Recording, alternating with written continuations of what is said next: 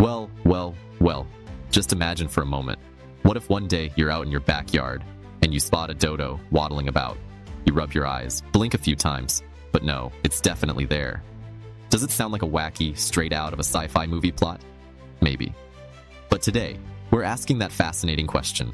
What if we could revive extinct species? Unlock the wonders of the hypothetical at What If Lab, where we explore the what ifs that shape our world. We swirl through time, space, and all your thoughts you dare not say out loud. So prepare for a wild ride through the land of speculation. Now back to our dodo.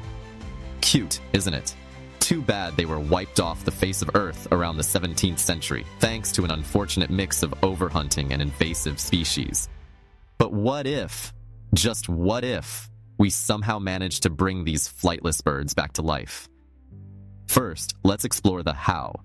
Chances are, you're imagining some Jurassic Park scenario with DNA preserved in mosquitoes trapped in amber. But life, my friends, isn't a Spielberg movie. Reviving extinct species involves the science of de-extinction. Take note, there won't be any magical cauldrons involved, we promise. With tools like cloning, selective breeding, or genomic editing such as CRISPR, species that have bid us farewell could potentially be given a second shot at life. Though currently still in its early stages, there's been some pretty exciting progress. Ever heard of Pyrenean Ibex? They were declared extinct in 2000, but scientists managed to clone one in 2009, albeit it only lived for 7 minutes.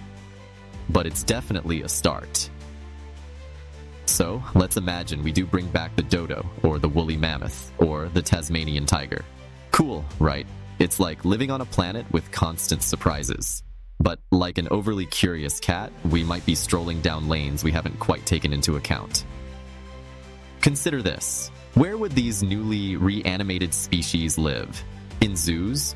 Or do we toss them back into an environment they've been absent from for centuries? And then there's the issue of whether they'll disrupt the current ecosystems or, on the flip side, fail to adapt themselves. And of course the elephant, or should we say mammoth, in the room. Why are we focusing on reviving extinct species when we have plenty that are on the brink of extinction due to our activities? Maybe instead of playing God and reviving extinct species, we should focus our efforts on conservation. But let's face it, the idea of a revived dodo waddling around is enticing, and the possibility of bringing a thylacine back from oblivion is nothing short of mind-boggling.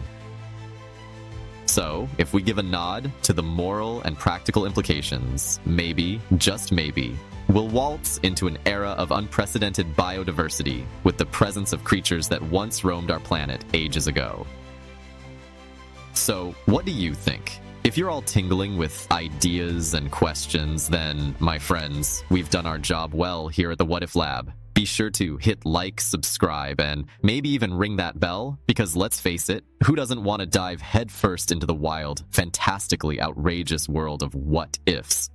No dodos were harmed in the making of this video. Sleep well, dream on.